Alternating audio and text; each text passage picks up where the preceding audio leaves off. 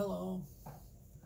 I'm figure I make a vlog post. I haven't made one for a while. I've been making videos for the website, and I just figured I'd make a vlog post.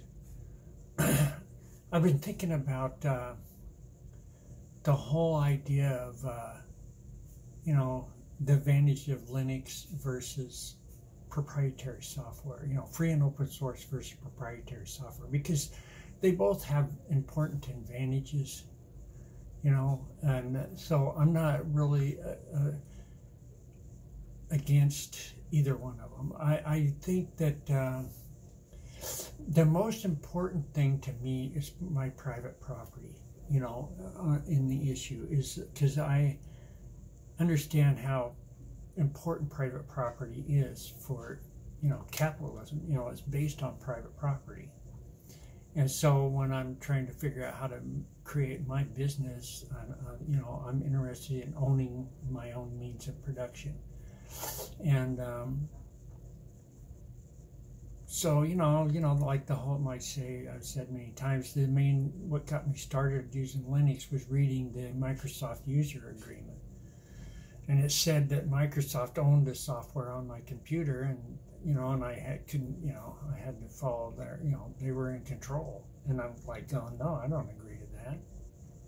And that's been like 20 years ago, more than 20 years ago, 25 years ago. So I'm thinking about, I remember one time I read these articles, one was about IBM was advertising their what they called knowledge base, and they could build a, like a rack of servers, and you could have all your company's business on this, in this one place, right?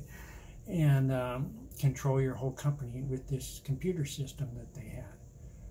And then about the same time, Sun Microsystems came out with this system called, where they said you could use a hybrid system where you would have a small private system like IBM's knowledge base, combined it with a one on this software as a service, and you would just use the global cloud of artificial intelligence kind of scenario. And I've been thinking about how you could actually use that very same strategy in your home office.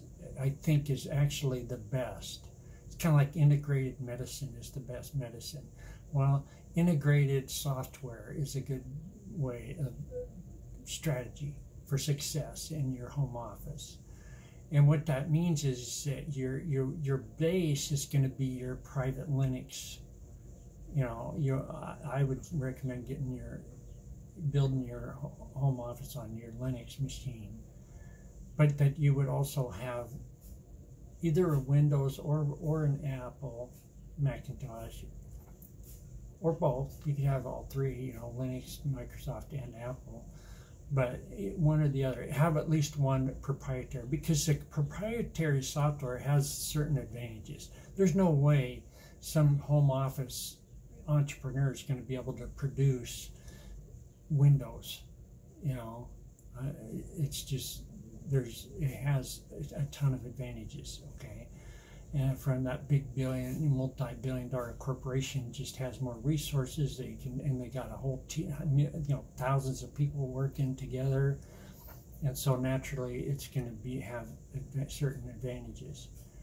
But I do recommend creating that whole base, that central core of your business be free and open source software. And you're going to have to work on the security and make sure that you can protect the security. I like the fact that Windows, apparently they're going all out into the working, cooperating with Linux instead of trying to fight against it like what is that company, Adobe. Their software won't run on Linux, which is dumb as far as I'm concerned. But Windows they're going all out to work with Linux. and that's good. You know, you can actually install Linux on Windows and work in a Linux environment on the Windows machine. And so that's an interesting thing. I haven't tried it, so I don't know. I just watched a video about it. And if they're doing that, and that's actually a good thing. So that's kind of the way I'm kind of headed. Right now I'm working full time, so I don't have a lot of time to work on this, so my progress is pretty slow. But it's, that's kind of the way I'm headed. I'm right now, all I really have is a Windows machine. I still have my Linux laptop, but it's got a broken hinge on it, so I'm kind of, it's not very, and I just started this new job, so it's going to take me a minute to get everything. I finally got caught up on my last big bill that I was behind on, so I'm kind of caught up on my bills, and I'll be able to start investing more money in my business and buying equipment and stuff like that. So we'll see how that goes. And yeah, you got to have your Linux machine, because it's, it might even be better to have BSD. I wouldn't mind having a BSD machine, but I've never used BSD. I don't know, how, if it's as good as Linux or anything. I know Linux is fairly common and popular, and a lot of people are using it. So there's a ton, there's tens of thousands of applications you could run on Linux, and there's a whole ecosystem with Linux that you can use.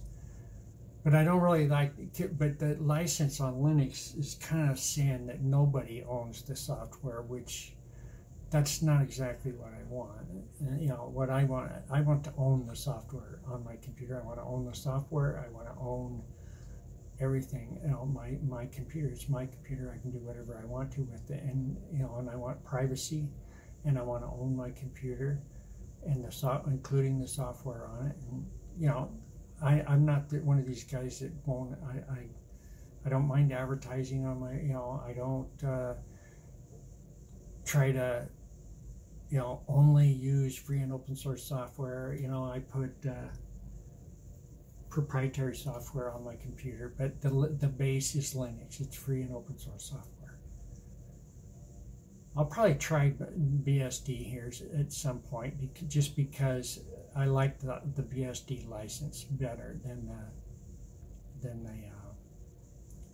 the MIT and the BSD have good licenses. There's no limit. You can do whatever you want to with it. The only thing you can't do is you can't prevent somebody else from using BSD, and you can't sue anybody if it doesn't work the way you want it to, but you can, other than that, you can do anything you want to with it. And so I may eventually go that way. But at this point, I'm still, I've been kind of knocked off my KDE plan just because of the way things are going, but that's still a possibility for me to learn C++ and QML, and build a KDE development environment. But if I get into using the System 76, which the big advantage of System 76 is they make hardware, and so you can buy a System 76 computer with Linux installed on it natively, and so that eliminates, because the last time it was really hard to get Linux installed on that last laptop. They make it as hard as possible. I finally got it done, but it wasn't easy. So if I could buy a laptop with Linux installed on it to start with, that'd be a good thing. They use the GNOME environment, and they've kind of forked off of that, and cloned GNOME, and they're making their own desktop environment that's based on GNOME. And I guess that's okay. I mean, GNOME was fine. I don't really have anything against GNOME. The only thing I have against GNOME is that there's not a lot of, what I like about KDE is there's lots of buttons. And the buttons help new people that are, unfamiliar, that are just starting out, find their way around. There's a button. Oh, that button. It kind of, there's a little name on it that says what it does, and so it's quite a bit easier to find your way around KDE. With GNOME, you can do everything in GNOME. GNOME is more like it's made by programmers for programmers. KDE is made for, so anybody can use it. You don't have to be a programmer to use Linux, KDE. And so it's intentionally designed to be easy to use. And I like that, and because I'm not really a programmer. I've never had a job as a programmer. I was a fire control technician in the Navy, so I've been messing around with computers my whole life, but I'm not a programmer. I'm not a professional programmer. I'm just the main thing is I started out as a farmer. My first job was farming, and farmers are very independent. They own their business, and at least they did back then. The government kind of ran all the farmers. They had the death tax, and so the farms got bought out by these corporations, which I've heard that they're buying out all the houses, and this is not good, man. Private property is a really super important part of free enterprise. Private property and free enterprise, they go together. You can't have one without the other. So own your house, own your means of production. If working for a big corporation, because most people are going to work for big corporations, there's nothing wrong with that. But own that corporation. I believe that the people who work for corporations should own the company. They should own the stock. They should, in addition to their wages, they should get stock in the company, and their profit sharing system. And they should be able to have some influence on how the company is run and all kinds of things like that. But get your Linux set up. The way I see my vision right now at this point is you get your big desktop computer with Linux, and with at least 2 or 3 monitors, and you're building your system, and you build up with that. I got these accounts with Microsoft Windows, and I'm thinking about upgrading it to Windows 10 Pro, and I heard that Windows 11 is about ready to come out, so I may want to get that too, and get a Windows Pro and keep it up to date, and and I got Adobe Creative Cloud on here, and so you got to kind of maintain that. That's not a bad thing. I can use that. And use it. And then you've got your Linux. Your Linux is your control. You learn C programming and use network programming, with C and Linux, and you learn how to control the network, and the uncomplicated firewall. UFW, I think, is the name of it, and you learn how to use that. You learn how to use Postgres SQL. Is the most popular, most advanced open source. It's an open source. It's free. It has a BSD license, or either BSD. I think it's BSD, because it comes out of the BSD shop. Actually, is where Postgres SQL comes from.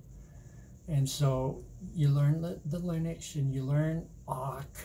And Z shell. I use Z shell. Bash was fine, I guess, but when I first started, Z shell said it did everything Bash does and then some, so I started using that, and I've been using it ever since. And you learn awk, which is AWK, is a language that you can use to program Linux, and you learn learn your file system. Figure out where your files are, and learn how to use to edit them, and get your dot files, which is your